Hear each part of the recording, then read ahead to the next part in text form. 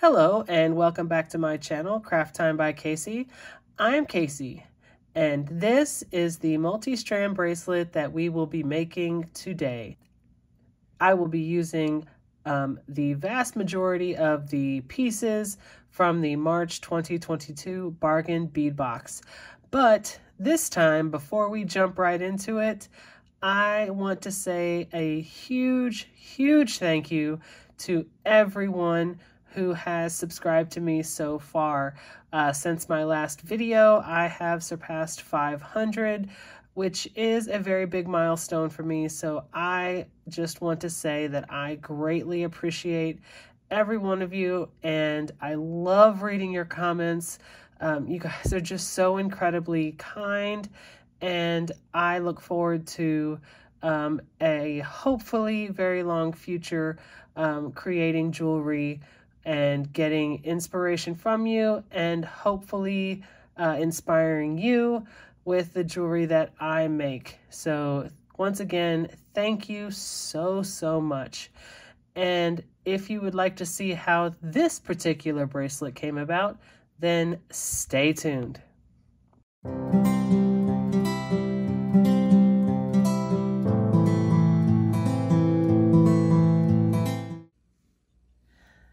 All right, here we go. I am going to quickly go through what I will be using to create this multi-strand bracelet, and then we will dive right into it.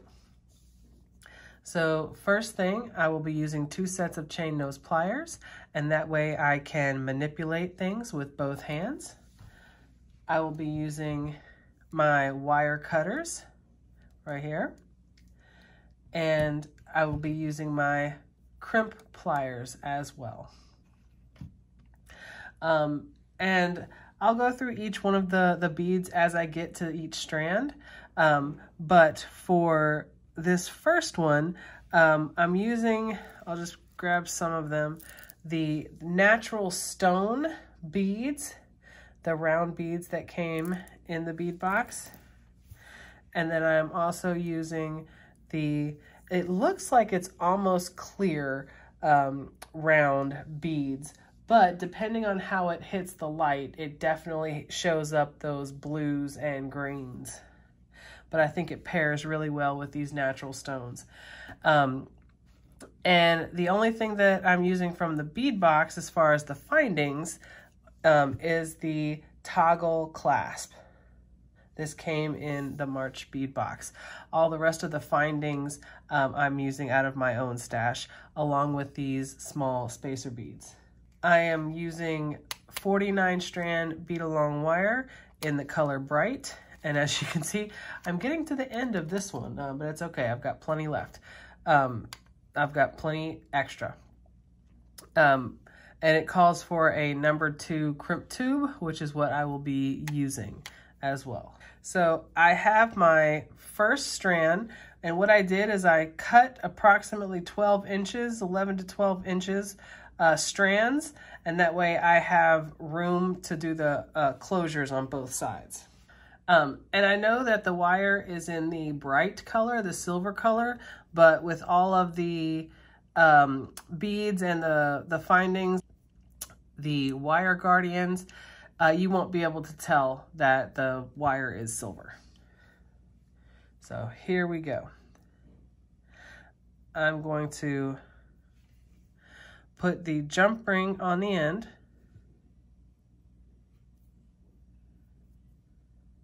Put a crimp tube on the end.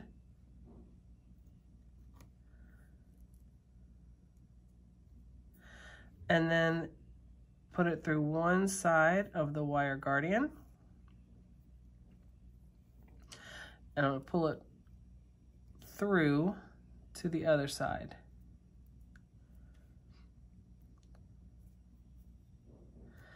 And I'm going to get that jump ring to go right up there. And I'm going to make sure that crimp tube goes through both wires like that, or the wire goes through the crimp tube. All right, and I don't want that much of a tail, so I'm going to pull it a little closer, and I'm going to take my chain nose pliers and I'm going to, with a very gentle hand, slightly close, I'm gonna make sure the jump ring's on the other side, the wire guardian. You want to be very careful because you can easily smash those wire guardians. Just want to close it a little bit. So now that I have everything up towards the front with my crimp pliers, I'm going to go into that second divot and I'm going to smash that crimp tube.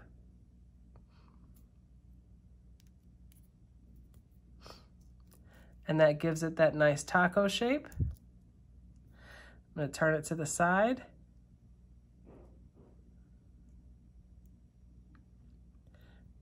Close it in that first divot. And it does smash it, but for extra security, I always take it to that flat part on the end and give it a real good smash. And that closes it nice and tight. So now I'm going to flip it over the other way, hold that jump ring on the end. I'm going to get a crimp cover.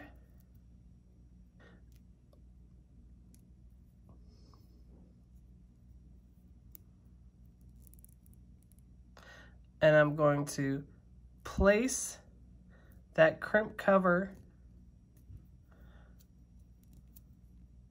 right over the crimp bead, just like that. And then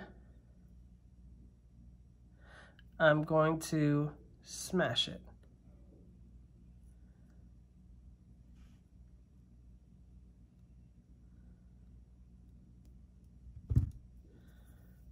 Just like that. And it looks like it's your first bead. All right, so that is how you make the opening of your strands. And this will be, if you need to come back to making the strand, the beginning for each strand, it's made the exact same way. When you're using a toggle clasp, you want to make sure that you always start with a smaller bead on every single one of your strands, because you want to make sure the bracelet part of it, the bar part, is able to fit through. So I'm going to use this smaller rondelle, natural stone,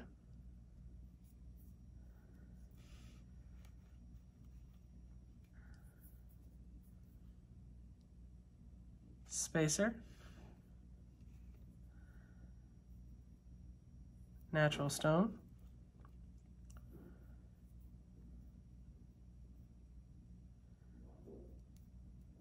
spacer, and now I want to make sure they're falling the right way. So I can go ahead and put that tail through the bead. All right, so that's what your end looks like right now. Stone,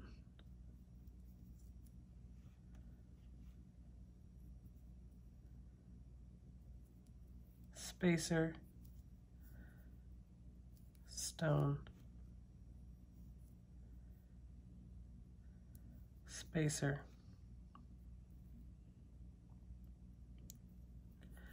stone,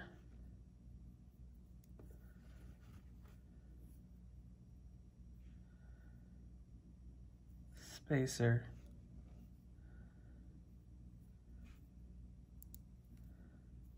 stone,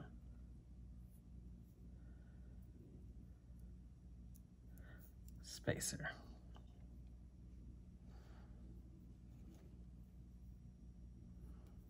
Stone. All right, so here is the first end. You have 8 stone beads, and I don't pay attention to any particular color. I like that there's a mixture of them, so I grab them at random. And I think that turned out really nice. So now I will start the centerpiece. I'm going to put the round glass,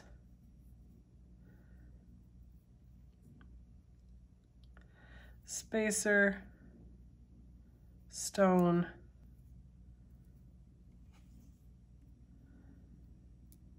spacer, round glass,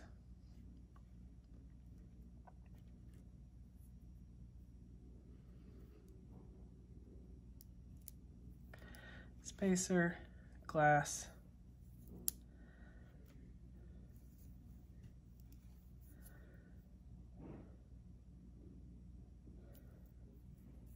stone,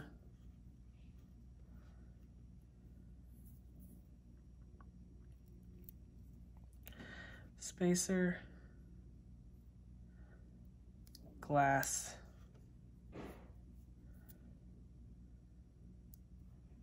spacer. So that is what the center looks like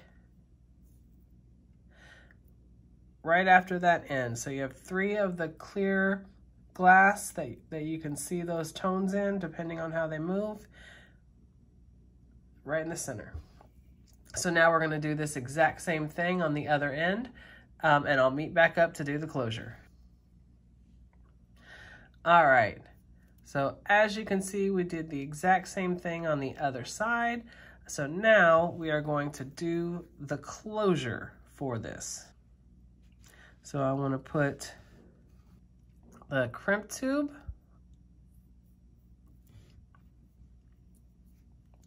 jump ring, and then wire guardian through one side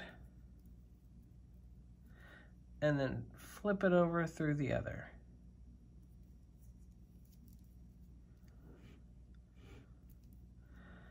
So just like before, we want to make sure that jump ring gets on up there.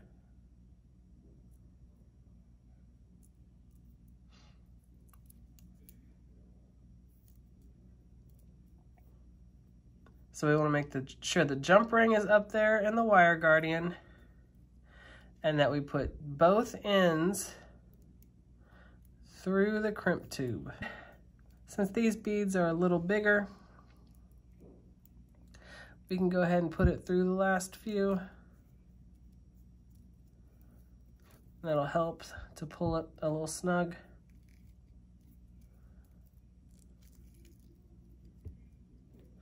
So I'm gonna do what I did before, and I'm gonna take my chain nose pliers, and with a very gentle hand, I'm going to slightly close that wire guardian, and then I want to pull it nice and snug.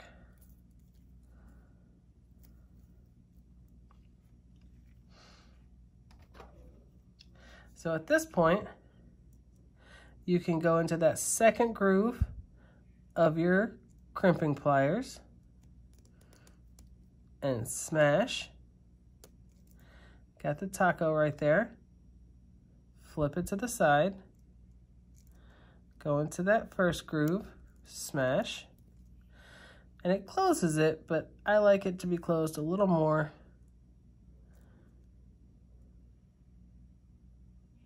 So I'm going to take it with that flat part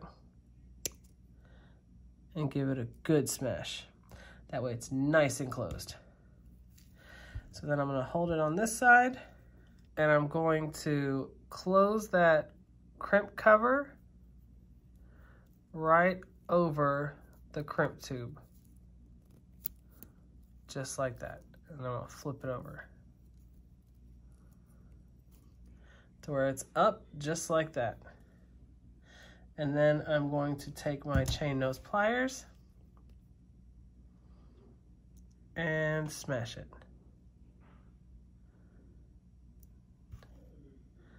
Smash it a little bit more. Just like that. And then I'm going to take my cutters and get up in there as close as I can. Snip off that end, and then you can kind of, that one just sank right in, but you can kind of shove it in there. So there is our first one. On to the next one. All right, here we go. For this one, we are using the light blue round beads. And these are the ones that are not perfectly shaped, like they're not perfectly round. And I know it's hard to tell on the camera, but they actually have a like a coloration to them. They're pretty awesome. And then we're going to use these cute little bird spacer beads. These are, as the description in the bead box says, just whimsical bird motifs. So I think these are really cute. So we will be using them for this strand. All right, so just like before, you want to make sure you start each strand with a smaller bead. So I'm using the light blue bicones that came in, and then I'm going to use a regular, a round spacer just for the end next to the bicone. And then at this point, it's genuinely just going to be a back and forth. You're going to use a round and a bird. Round, bird.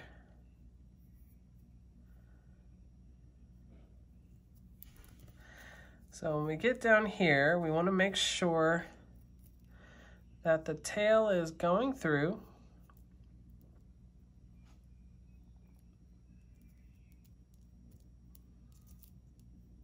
Just like that. And then the rest of it is going to sit just like that. So I will skip forward to the end. You're just going to do a back and forth big blue round bird. All right, here you go. And as you can see, I put the two little ones on the end there as well, the round spacer and the light blue bicone, just like I did on this side. And that is this strand. I'm gonna go ahead and close it up, and I'll be right back with you. Remember, if you need help on the closure, go back to that first one, the first strand, and it's the exact same process. And there you have it. There is our second strand. On to the next one. All right, so now we are on to our third strand. And this is going to be one of the smaller strands. So I already have my beginning here where I have my guardian, my crimp cover over my smashed crimp tube, I've got the jump ring, and I am ready to start wiring now, or beading. So remember, if you need help on how to do this, you can always go back to that one in the beginning. It's the same process. Now, since these beads are small, there's no need to start with a smaller bead. And this is going to be, same as before, a back and forth. And I think I will pick these up off of the mat with the string because it will make it go much faster. All right. So now I'm going to put that tail back through the last few beads.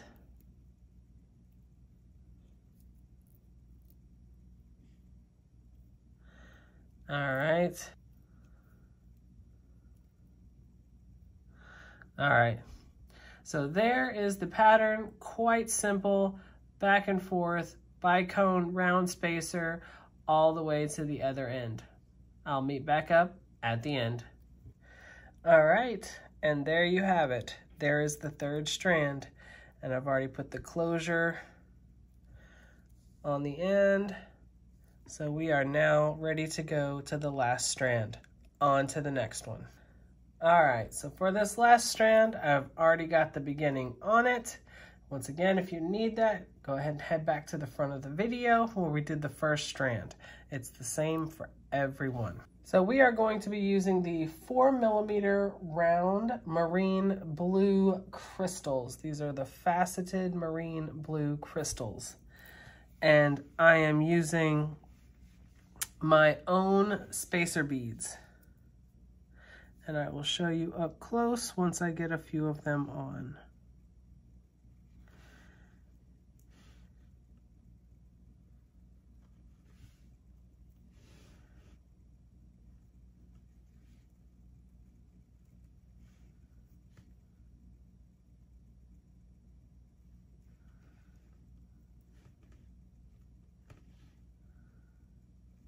So you're just going back and forth, back and forth.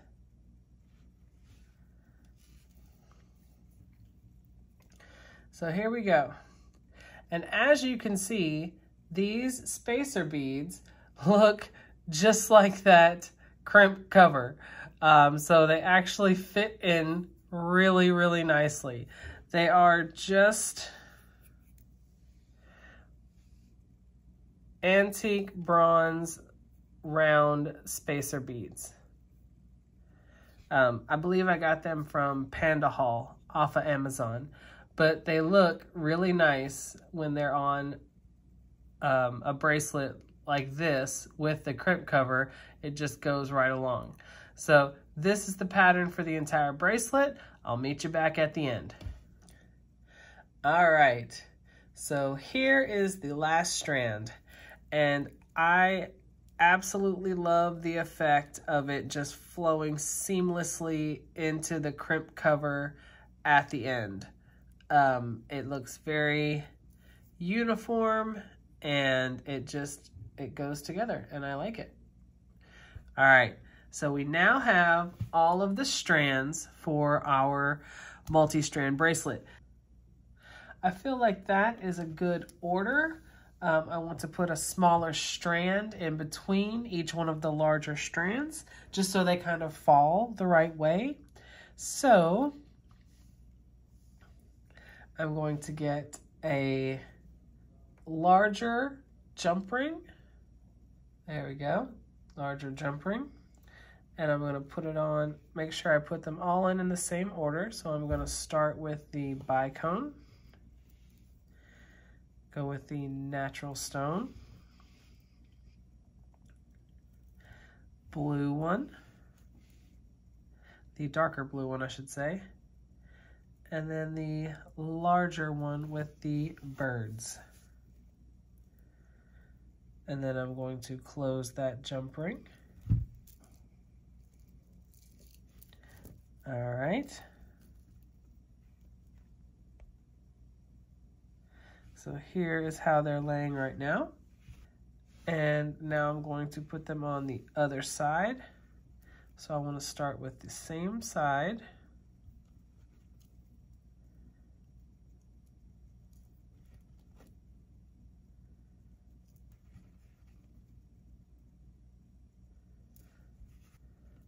And I want to put the end of the toggle clasp on there.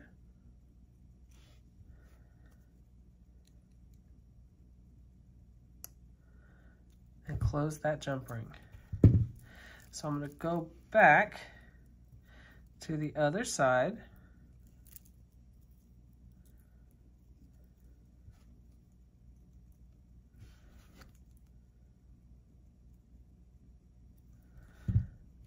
And put on the bar.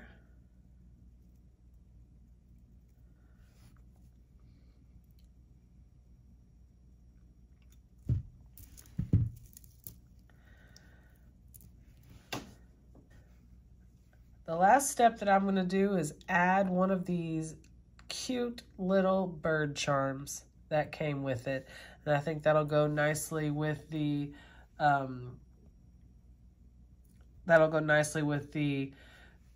bead spacer birds. So I have a smaller jump ring. I'm going to put it on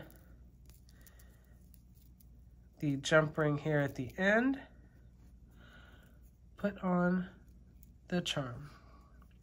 So I put on the charm and I close that jump ring. So I've got the charm hanging on the end. All right. So here is our finished piece. I think it turned out quite nice. Then of course you've got the toggle and the little bird charm on the back. I think that's a nice little touch. I'm going to set my bracelet up on my display and I'll be right back. All right, so here it is. Here is the final product, my multi-strand bracelet using the March 2022 bargain bead box. And I am very, very happy with how it turned out. I think it looks awesome. I love the little bird charm. I think it just kind of adds that little finishing touch to it. So if you liked this video and you'd like to see other videos like this, go ahead and hit that subscribe button down below. Give me a like and leave a comment. Tell me what you think about this bracelet. Did it inspire you to possibly create one yourself? Let me know. I absolutely love reading your comments. You guys are so kind. It is truly one of the best parts of my day. So thank you for watching, and I look forward to seeing you in the next one. Bye.